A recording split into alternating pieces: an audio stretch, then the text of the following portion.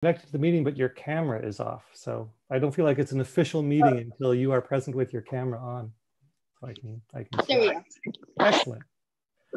All right, well, welcome everybody to this meeting of Carpinteria Birdwatchers for Thursday, May 14th, I think. Thank you to all of you for putting up with a sort of less prepared meeting. I chose the topic for this meeting to be our favorite bird books, so we could all share about our favorite bird books. And partly that was because I've been hoping to get more participation going. I find, at least for me, that's the most fun part of these meetings. And the other reason is that, you know, preparing a talk with slides about a group of birds is fun, but it's also time consuming. So I was looking to buy myself a week off where my only preparation is reading some of my favorite bird books, which I would be doing anyway. So that's what I did this week. For next week, just as a preview, I'm thinking of doing a meeting on swallows, because that's a group that's kind of small and manageable and we haven't talked about before, and they're around now. So it'd be a good time to brush up on our swallows. I just wanted to say, yeah. I've been having so many cliff swallows. There'll be just like hundreds swooping around in the sky and just eating all the bugs throughout the day. So are they nesting under the eaves of a building where you are? Are they building those mud nests? They like nest right up in a corner. And I already see two just on our house. They always just like go like, there's so many. Oh, and down on our little spot, there's just like the whole like under part is just like filled. You can't even see the little spot right there. Awesome. Well, we will have much more fun swallow talk a week from now. But for today, it's going to be our favorite bird books. So format wise, I haven't really worked this out in detail. I just thought we would go around and take turns, sharing about our favorite bird books. If you have one you'd like to share about, I'd say use the hand raise feature in Zoom, or mention it in the chat, the Zoom chat, or just unmute and just say, I have one, and we can go with that. Brody, I see you have your hand raised in reality, not even in the Zoom interface. So if you want to go and talk about a bird book, that would be great. Yeah, so my favorite is the birds. I'll just flip it around. My favorite is the Birds, the World in Your Hands. Wow, that is one I don't know. Right away, you've expanded my horizons. I was not expecting to see a lot of books I hadn't seen before, because I have a thing about collecting bird books. But tell us about this book, Brody. How did you get it, and what is it all about? So this is actually the first bird book that I got, and that's how I got into birds. And then it comes in like a little pack. There's two other things, so you can have a little scrap drawing thing. I have drawn a few. And then it also comes with a map of North American birds. Oh, so sort of a handy, portable field guide. Yeah. Yeah, so it's so that's how I got into them. And on every bird it has about a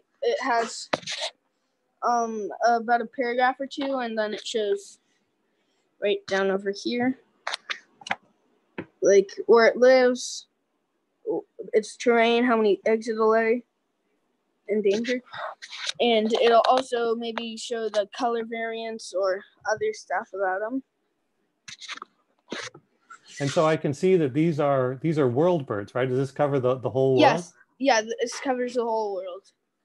So you've got a lot of birds to choose from there, right? Like famously more than 10,000 species potentially. So. Oh yeah. And I think it actually says that on it. 700 species. Okay. So, I mean, yeah, they're not going to show 10,000 in a book that you could actually carry. No. I have a really big one that my grandfather gave me, and it's really big. It's about like 3 inches thick. Yeah. Cool. So the fold out, the card that I can see there that comes with it, is that world birds also, or is that more local? This right here? Yeah. These are more local birds.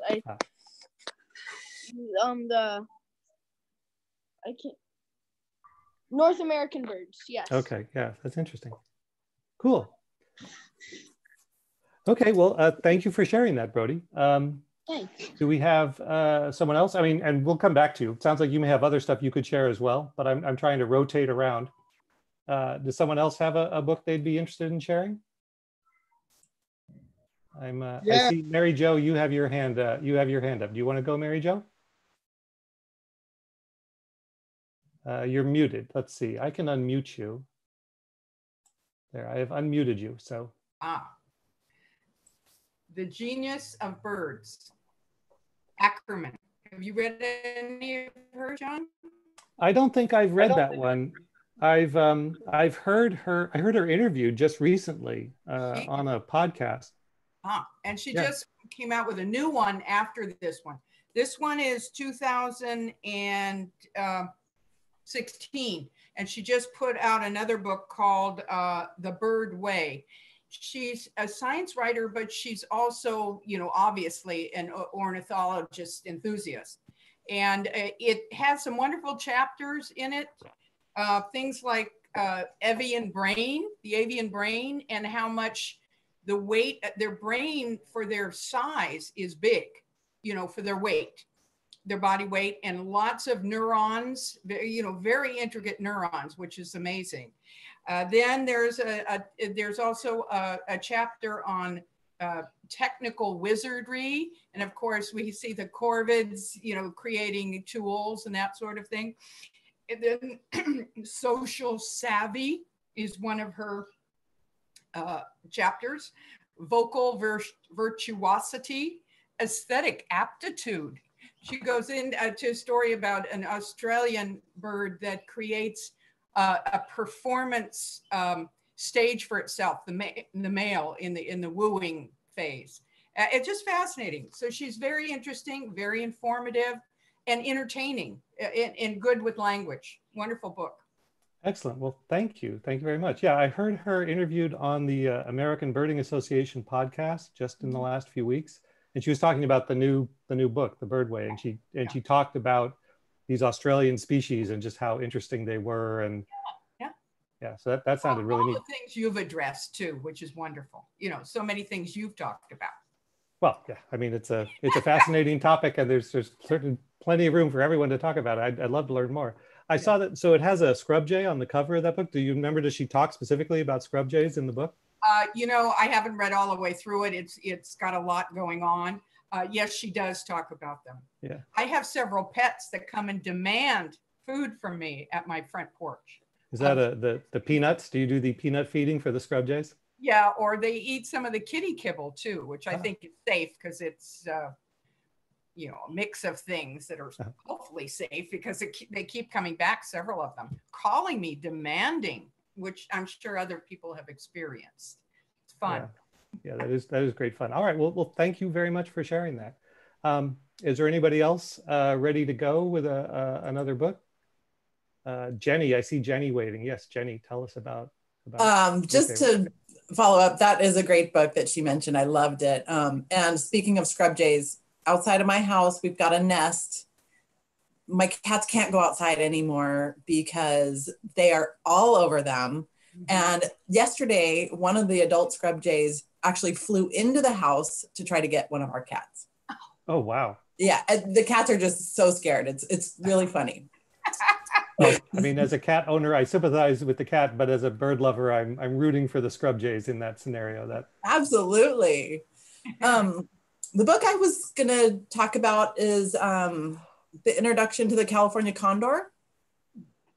I think I picked this up at the Museum of Natural History. I was a volunteer for many years with the Condor Recovery Project, and it's a fascinating volunteer program. And it just made me want to learn more about this specific species and the trials and tribulations that it's gone through with having all of this adaptive management situations. In the 80s, every single bird was captured and put into captive breeding. At one time, there were only 22 birds left on the planet, and it wasn't easy to capture them all. This book talks about this entire program, and I think there was one bird that they couldn't capture, and that bird spent almost a year flying around California by itself as the only wild bird on the planet. It's fascinating. And the update from Fish and Wildlife Service is that they no longer need the nest guarding program because it's been a very slow but successful program. And they're at a point where they're backing off a little bit because their distribution has widened and they're having better natural breeding success in the wild. That's great. So yeah, so these days we have the population like in northern Ventura County, right? Or in Kern County, kind of up there. It's part of the Hopper Mountain population, so the Southern California population. And then we've got Big Sur. And they do kind of mix a little. And then occasionally fly through Santa Barbara County on their way to and from. So, you know. Yeah, yeah. And then we've got Arizona, Utah, and Baja. So there's the Grand Canyon population, right? But there's a Baja population as well, or is that part of the Grand Canyon group? Do they fly down there, or? No, there's the one in Mexico is totally separate, and it's managed kind of like how the Fish and Wildlife Service manages our two populations that we have in California with captive breeding and a easy release with supplemental feeding and things like that. Yeah, that's really neat. I just recently, went to Hudson Ranch Road to see some of the condors there. And I haven't had a close view of one yet. I've been there a couple of times, but each time I went there, I had views of them, in the distance flying, and it's an amazing thing to see. They do open houses at both of the refuges, and it's an amazing experience to actually get on there. You can get very up close with some of the flight pens where you would get a close view. Well, that's great. And so that book, that looks like it's in the, there's like a series, and I have several, but I don't have that one. What's the series of books that's part of? I sort of recognize the format. University of California Press. Yeah. So there's a bunch of those that I have on the bookshelf that I didn't pick to share today, but I think I will add that one because that does sound really fascinating. You can borrow mine if you ever want to. Yes, but see, then I want to have it. So there's the having thing too. But thank you very much, and I may take you up on that. Okay, do we have someone else who'd like to go? I'd be happy to jump in and share one of mine if folks are shy. So all right, I'll go ahead. So I wanted to share, and I'm kind of taking this one, even though I know that Tom has this, maybe some of the rest of you have this as well. So this is the new book from David Sibley, What It's Like to Be a Bird. And most of you in this group know that I'm a big fan of Sibley's field guide and have been a fan of his generally for a long time. So I was very excited about this book.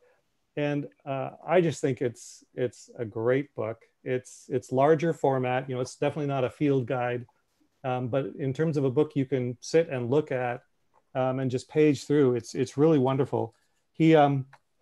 It's kind of different too. It's different in terms of its approach. And he talks about in the introduction how it came about. So originally he was thinking about his next book, and he was thinking he would do a book oriented towards younger readers. So it's going to be larger format with larger illustrations. And as he was working on it, he was going to supplement the content with these little sidebars or little discussions of sort of latest scientific research or recent interesting questions in bird science that he'd learned about. And he found that as he worked on it, that part was much more interesting than the sort of general content that the book was originally designed to have. So eventually he junked that first part, and he actually decided just to make it more of a general interest book, not oriented towards children per se. But he kept the large format because he really liked being able to make the bigger illustrations. Like a lot of field guide artists, he chafes under the size restrictions that you face. If you're making art for a field guide, you have to cram in so much in such a small space. Here, I've neglected to switch to speaker view. So let me do this so you can actually see the book larger, hopefully. So what he does is, in the book, it's got basically sections where he goes through in taxonomic order. And here you can see this is the brown pelican he's talking about. And he has a large illustration on the left page that is roughly life-sized, which I thought was kind of cool. It's sort of it harkens back to the Birds of America, the famous Audubon work, that one of the selling points of Audubon's Birds of America was that it was really large format and it illustrated birds in their life size. So he does something like that, basically, where you've got these life-sized illustrations.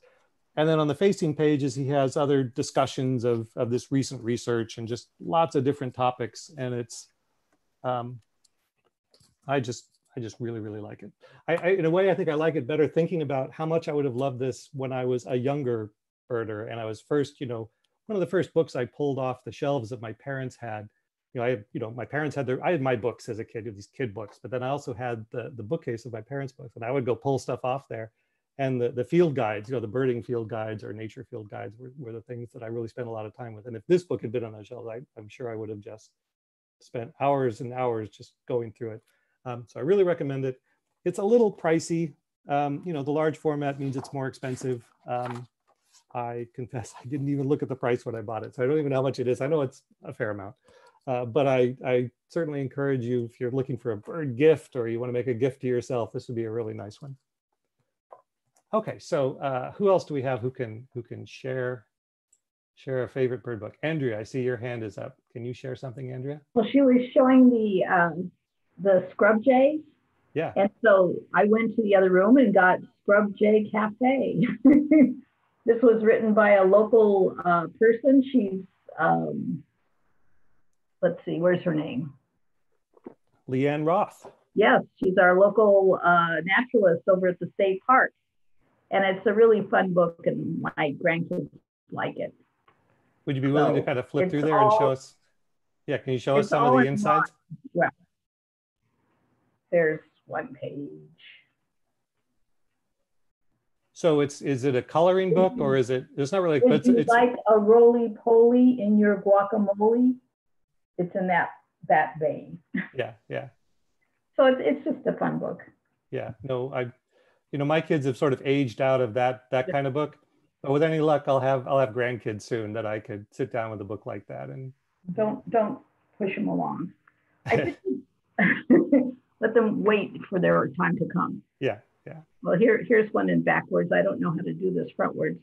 I just picked this up. It's Birds of the Southeastern Arizona. My sister lives in Arizona, and I saw this at the used bookstore.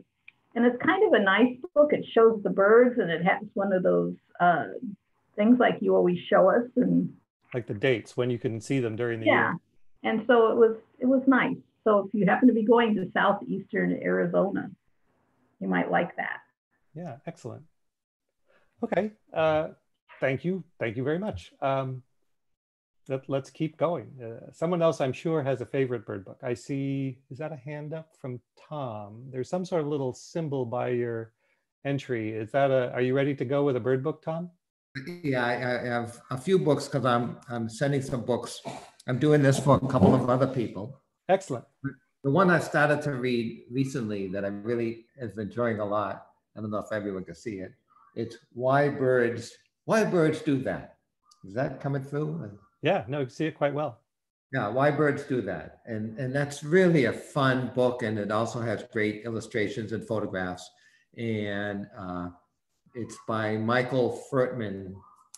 And anyway, so that's been a fun book. My most favorite book it's way too big. It's How to Draw and Paint a Book. And I don't practice enough, but this is my most favorite book. It was given by a friend, Marion Allen. And so I like this one a lot. But Melissa Doyle wanted me to say the Book of Ducks. She has been wanting me to share some of these photographs from the Book of Ducks and great illustrations.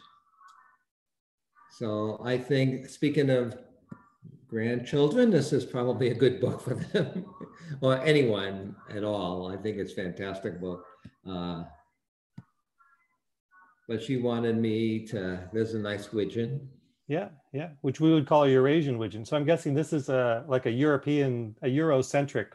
This is looks like English birds. Yeah, it does. Yeah, the Gargany, yeah, which we famously had one in Santa Barbara County, but it was quite exceptional here a few years ago.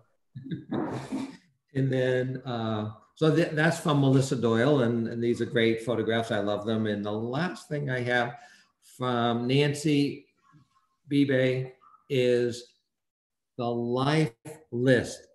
A Life List, a woman's quest for the world's most amazing birds. This woman also got cancer and kind of upped her game a bit to try to get more birds and traveled all over the world. And she loved this book. She thought she wanted me to share it with everyone. So. Yeah, I read about that book, but I have not actually read it. So that's a good recommendation. Yeah, A Life List by Olivia Gentile. Okay. And I gotta do one more. Laurel right now. Sorry, everyone. Laurel loves this class, but is doing a class on wolves right now. We have competition today. It's The Last of the Curlews by Fred Bodsworth, and it was written in the 1950s. And she thinks it's one of the best bird books she's ever read. And Laurel buys a lot of bird books. She's like John. She has a ton of books. So The Last of the Curlews. So yeah, I will look for that one too. And as an aside, I will put links in the description for the YouTube live stream to, you know, all these sites of all the books we've talked about. There's a few links there now just because I knew I was going to talk about some, but I'll go back and you know, dig out the links for all of these. So I mean, you can obviously do that as well yourself, but it'll save some time if someone's watching this in the future. You can, you know, click on all the links there and go directly to all of these books. Okay, well, we're rolling right along. Anyone else want to share a book? Brody, should we do round two? Are you ready to share something else? Yeah, so I was just going to share the one that my grandfather gave me. So, birds. Can you pull back a little bit and give us a, oh, there we go. So Birds of the World. Birds Kind of of the a World. large format. And Yeah. it's quite substantial. Can you flip through there a little bit? Yeah. So, here's a brown pelican, the dodo, and I have a question for Brody, if that's okay. Yeah, that's great. yeah. I mean, So he can answer for Brody, himself, obviously. it's very impressive how much you know about birds already. And my question for you is, do you have family members that are also bird fanatics, or how did you get interested in birds? I don't have any family members that are bird fanatics, but except my grandfather, who encouraged me in it and really helped me through it. And the first bird book that I showed, that's what really started me and got me into it. And then I just started studying them, and yeah. That's so great. I wish I had started at a younger age, but it's very impressive. Good for you. Thanks. Yeah, thank you. Peacocks. Yeah, and I just wanted to show a few of my pictures that I had. Giant hummingbird, pileated, sword-billed, tropic bird, cattle, night heron. Yeah. And Brody, are those are your drawings? Yes, those are my drawings. I drew them out of the book, but I drew them out of my book, but I drew them. Yes. That's wonderful. Yeah, you know, I know David Sibley, you know, my idol in bird book terms, has talked a lot about the benefits of drawing birds, and he recommends it. He's like, you know, we should all be drawing birds because it'll force you to, I mean, aside from all the other benefits of being creative and artistic, is it will teach you about the bird. Like to actually draw it, you have to really understand what it is that you're seeing, and if you can translate it onto the page, it's very educational and it's very informative. And I noticed that Arthur Singer was the illustrator of that book you just showed us, and he's a famous bird illustrator. And I know just looking at those illustrations that those are really excellent illustrations he's done, and you're well on your way to making excellent illustrations too. As we're going through, I looked at them and said, oh yeah, that's a cattle egret. I recognized it right away. So that's great. That is Brody. Those are fantastic. They were really incredible drawing. Good job. Yeah, I try to replicate them as much as I can. And Yeah, that's great. Yeah, some of them are harder than others, and the one that I did best at was the first one that I showed you, which was the Guldian finch. Very cool. And I would imagine that, you know, those ones that you've spent that time and struggled to try and get them down just right, that really helps those stick in your mind. And then you recognize, if you saw that bird in the wild, you'd be like, oh yeah, I know that bird. I drew it. You know, you really have to understand it. I didn't really see them in the wild, but I just I looked in the book and I found one of the pictures that I liked and I drew it. Yeah. Very cool. Yeah. Thank you for sharing that. You're welcome. Okay, we got, anyone else want to go, either first time or second time? So you're on screen as Baxter, but you're muted. If you're talking to us, can you unmute, or is it okay if I unmute you? That's my grandpa. Oh yeah, is it all right if you can give me permission to unmute him and I'll unmute him. There you go, he did it himself, great. Yeah, I find for California, there's really, as far as in-depth, The Birds of California by Leon Dawson. He's the man that started the Santa Barbara Natural History Museum. It comes in 4 volumes and it's really in-depth on all the birds that occur in California. He has lots of pictures, colored pictures, a few colored pictures, the bluebird, the mountain bluebird. Yep. And it's really, it was done in 23 and they're really interesting. It's if you want in-depth of birds in California, that's the books to get. Those are the books to get. Yeah, that might be tough to obtain that book if you don't have it on the shelf already. Is that, I assume that's very much out of print. Yeah, it's all over 100 years, 97 years old. So it's still, he did 4 editions of it. So you can still get it fairly reasonably. Yeah, for some reason I'm not able to unmute you, Jim. So, and I can see the book you're trying to show. It's the book you lent me, and it's a wonderful book. The Seabirds Cry. I could narrate about it myself. Or can you hear me now? Yes, there we go. Okay, great. Yes, the Seabirds Cry. And I think the easiest way to explain this to you is just with both of these. I'm just going to read the synopsis on the back of the book to let you see if it interests you. The Seabirds Cry by Adam Nicholson, the lives and loves of the planet's great ocean voyagers. And here's the synopsis on the back. As the only creatures at home on land, at sea, and in the air, seabirds have evolved to thrive in the most demanding environment on Earth. The Seabird's Cry travels ocean paths, fusing traditional knowledge with astonishing facts science has recently learned about these creatures, the way their bodies actually work, their dazzling navigational skills, their ability to smell their way to fish or to home, and to understand the discipline of the winds upon which they depend. This book is a paean to the beauty of life on the wing, but even as we are coming to understand the seabirds, a global tragedy is unfolding. Their numbers are in free fall, dropping by nearly 70% in the last 60 years, 1 billion fewer than in 1950.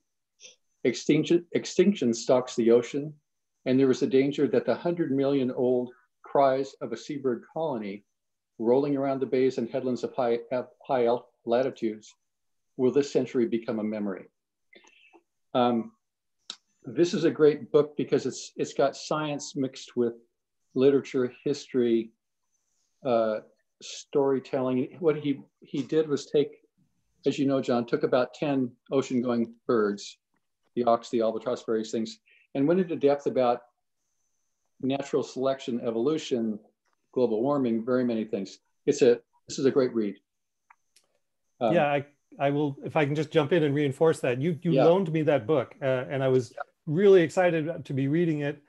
I got kind of busy and I bogged down and didn't get as far as I wanted. I read the account of the fulmar and it was wonderful. You know, it was very informative, as you say, on a scientific level, lots of things I didn't really understand that I'd learned about this bird. Yeah. But also the language was at times just almost poetic, you know, very evocative descriptions, and I was enjoying it a lot. I started feeling guilty because we had exchanged books and you'd returned yours to me, and I was like, oh, I got to give this book back. So I gave it back. And now I find myself wishing, you know, I wish I could go back and read more of it. So maybe once this whole current isolation ends, I can. We were originally given this book by a friend of my wife, Penny, who was so inspired by reading it that she and her husband traveled to the Shetland Islands to go birding just because of this reading. And then just real quickly, one other book that was a gift to us from Tom and Laurel The Sun is a Compass is a wonderful read. It's ornithology. I'll read the synopsis briefly. I'll read this quickly. When ornithologist Carolyn Van Hemert became disenchanted with research, she knew she needed to leave the laboratory behind. Together with her husband, she set off on a 4,000-mile wilderness odyssey from the Pacific rainforest to the Arctic Ocean. Traveling by rowboat, ski, foot, raft, and canoe, the couple faced fierce spring storms, avalanches, and a predatory bear, while also discovering the moments of incredible joy and the bond that results from such partnership. Van Hemert provides a uniquely intimate perspective on science, adventure, and the natural world as she examines the limits of her own endurance and the tenuousness of life among birds and other animals whose daily survival is nothing short of miraculous. Shared through the lens of a biologist and modern-day explorer, The Sun is a Compass offers a stirring testament to human resilience and the reawakening of wonder in this remarkable journey to the Arctic's edge. And I think what I like about this, as much as the birding, which is part of it, is the last sentence, the wonder that we all feel searching the natural world and appreciating the natural world. And this comes through in this book very much. So anyway, yeah. The Sun is a Compass, just very recently printed. And again, who is the author? Carolyn Van Hemert. She grew up in Alaska, went on to become an ornithologist, kind of searching for a while, and then worked on a PhD in ornithology, dropped the lab for a while, got out into the wilderness, which she yearned for. And, but that's kind of the synopsis of that book. Excellent. So, yeah. Yeah, you know, and it brought home to me as you were going through over those two books and just thinking about it, you know, birds are just an inherently fascinating thing, you know, and, and you find, you know, other people feel the same way. And then you find people, you know, taking their lives of fascination with birds and putting it out there and sharing it in the form of a book. There's just some amazing books out there, amazing bird books. Yeah, it's really inspiring. Yeah, both of them. Okay. I you know, don't want to stop people. We have time for a few more if anyone else would like to share one. Linda Rose, I see you have your hand up. Can we do her first and then you, Tom? Yeah. Who's first? You, Linda, go ahead. Okay. Yeah, I enjoyed the one that the book that Tom brought up about Phoebe Snetzinger, the Life List book. She was fascinating. And I think there's some other books about her as well. But a fun one that I read about, not so much about birds, but about birders, was The Big Year. It came out, I don't know, a few years ago. I don't have it anymore. Got rid of it when we downsized, but it was a fun book about these, I don't know if I think they're still doing this big year thing. I don't know about right now, but these people are just obsessed and they go into debt and everything to fly all over the country and try and come up with their big year, get the most birds listed that they can. And then it was made into a movie too with Steve Martin. I don't know if you remember that. But it was fun if you ever want to do something lighter. Yeah, if I could actually jump in. So I'm going to jump my place in line because I was going to talk about The Big Year as my other book. So I can go ahead now and do it with that great intro. So this is one of those books where, you know, the book comes out and then they make a movie of it and they resell the book with the actors from the movie on the cover. And if you're a fan of the book from before the movie, you feel a little bit scandalized, like, no, it was a book before the movie. It's not just about the movie. But this is the copy of the book that I have. So it shows, you know, Steve Martin and Owen Wilson and Jack Black on the cover because they play the three big year birders. But yeah, I had heard of the book, but I hadn't read it. And then I saw the movie. So the account that the book, the events that the book is talking about took place in 1998. It was the big year competition between these three birders, among others, in 1998. And then the book itself came out in 2004, and then the movie came out in 2011. So I went and saw the movie, and you know, it's a good movie. I wish I felt like I wanted it to be a better movie, or there was like a version of the movie that I would have loved that probably would not as many people would have gone to see, that would have, you know, been maybe a little more true and not have a little bit of the stretching of things to make it a better story for the general audience. But anyway, but I finally got back to reading the book. So I've been reading it lately, in fact, and I like it a lot. It's a really great book. You know, it's not fictionalized, except in the sense, like the movie is sort of fictionalized, you know, which is fine. But the book is more of a nonfiction account. It's a little bit of that, that journalistic approach where the journalist will describe scenes that the journalist was not actually there for, and they're quoting people in these moments. And, you know, there's a little bit of, I don't want to say fictionalizing, but it's dramatizing it in a way, but it's based on, you know, actual interviews with the people involved. So hopefully it's true to life. And it's a really good story. And as Linda was saying, you know, these three birders travel all over the country. And, you know, I've been a little bit obsessed with sort of doing big years the last few years within the boundaries of Santa Barbara County, which is a very different scale, you know, much smaller scale than what these folks do and what people continue to do. But I did, you know, recognize some of my own attitudes and behaviors in as it plays out on a much larger scale than what those folks did. So yeah, I liked it a lot, and thank you for bringing it up. And that was before eBird, so they really had a tough time.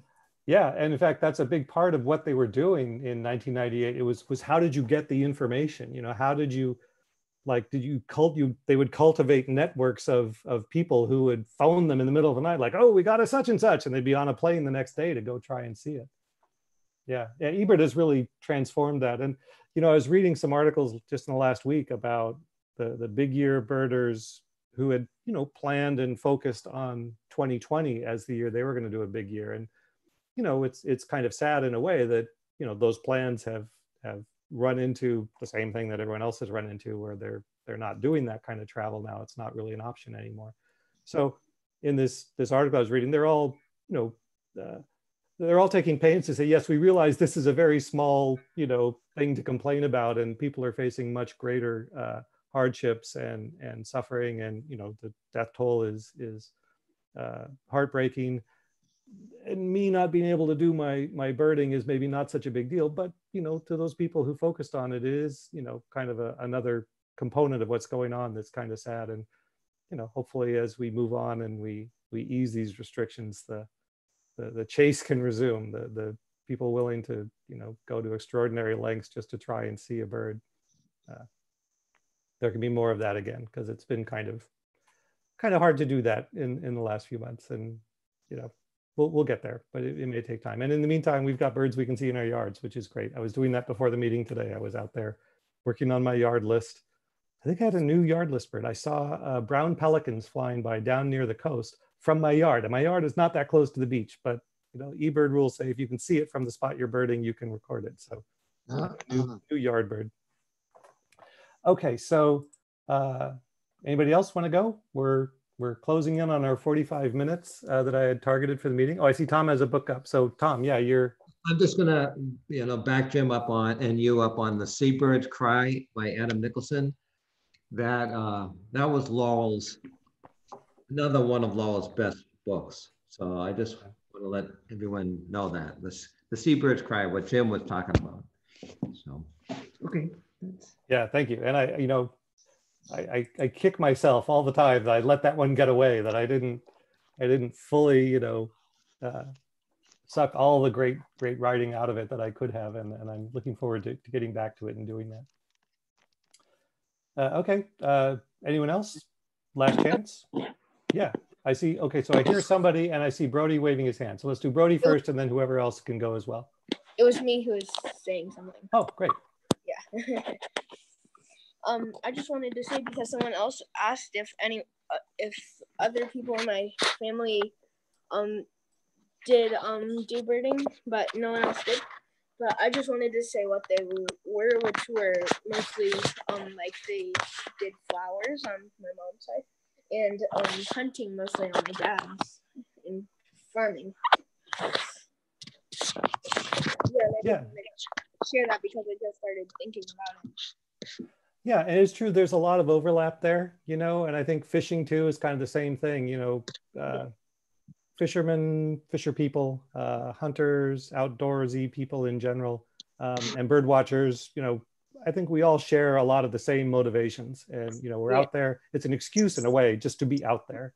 You know, I think for most people I know, at least, who engage in those kinds of things, it isn't like, so for hunters, it's not that they necessarily just want to go out there and you know, shoot ducks, or, you know, they want to be out there at dawn and see the birds flying in, and it's you know, a cool experience. My dad's side were they would mostly shoot mammals and not birds as much. Okay, yeah, that's great. And you know, I thought it was really neat that your grandfather was a big factor in sort of sparking your own interest in birds, or helping it along with the books he gave you.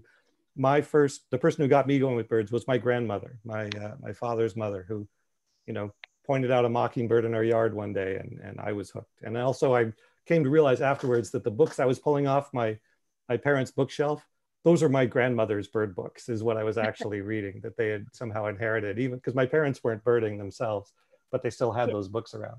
Yeah, and, but yeah, go ahead. And mostly all of those are all connected, because some birds do hunt mammals, and hummingbirds drink nectar, which flowers produce, and most birds eat plants parts too. Yeah, so all those interests of your family, you're saying they're all kind of tied together. Yeah, that's neat.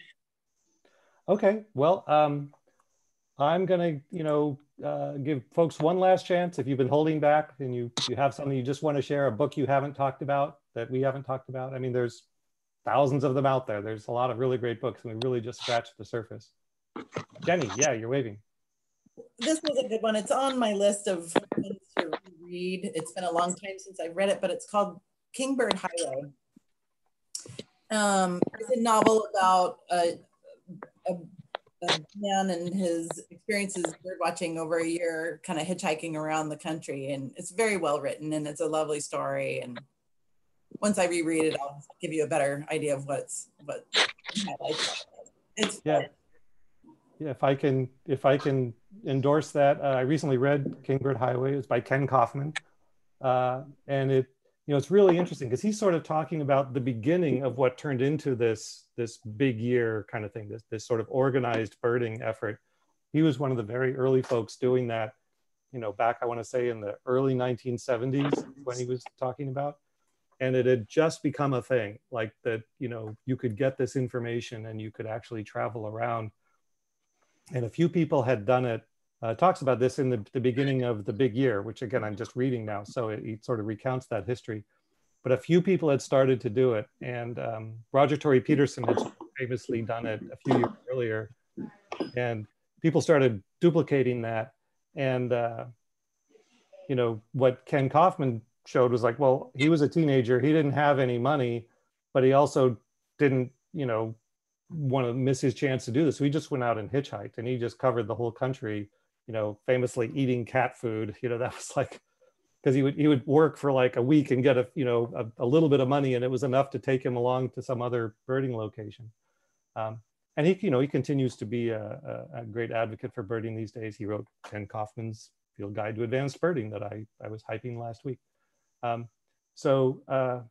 Okay. Well, I keep saying this, but I will really give just one last chance now to anybody who wants to mention a bird book. Brody, I see your hand up. Give us one more, Brody.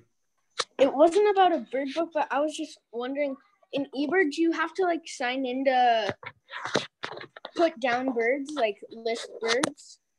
So you need to have an account if you're going to submit your own lists. Okay, yeah. You can actually submit lists as an anonymous birder. You don't have to have your own personal information associated with the list in a way that's visible to anyone else in the world.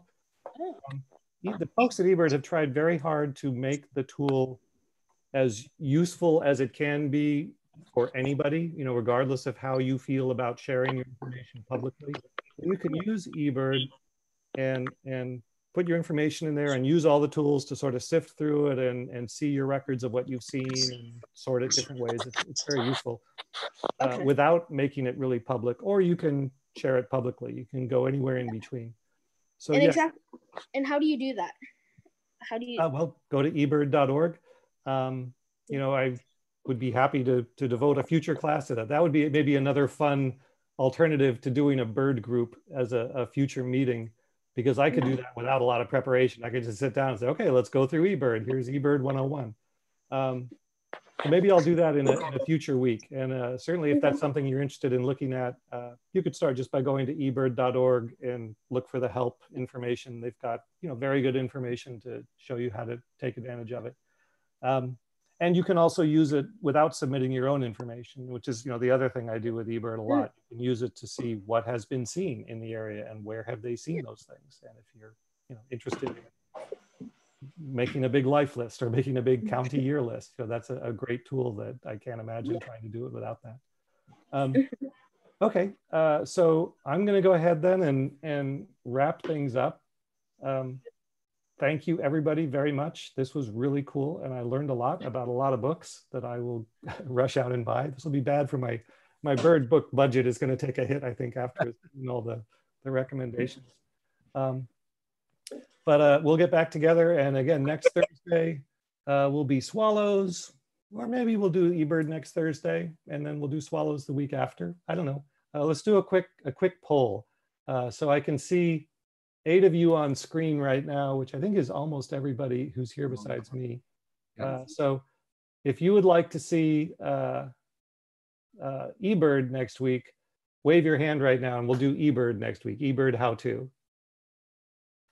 Okay, if you would like to see swallows next, okay, I see 1, I see 2, and then swallows. Okay, now swallows, wave your hand if you want swallows.